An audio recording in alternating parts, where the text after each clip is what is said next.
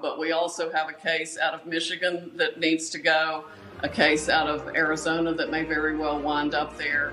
There should be at least 3 states before the Supreme Court with enough electoral votes to change the outcome before the end of the week. We are here in Georgia at the Trump rally, and a lot of people have a message for you, Governor Kemp. Roll tape. Governor Kemp, you're a freaking loser.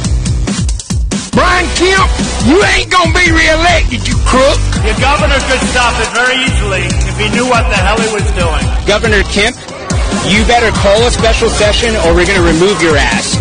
I would say to Brian Kemp, what is wrong with you? If it wasn't for President Trump, you would be nothing.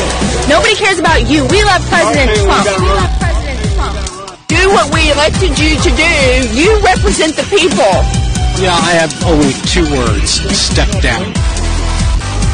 If you don't stand up for our president and stand behind him when he stood behind you, you're gone. You're out. You gotta go. One term. We supported you. You worked for us.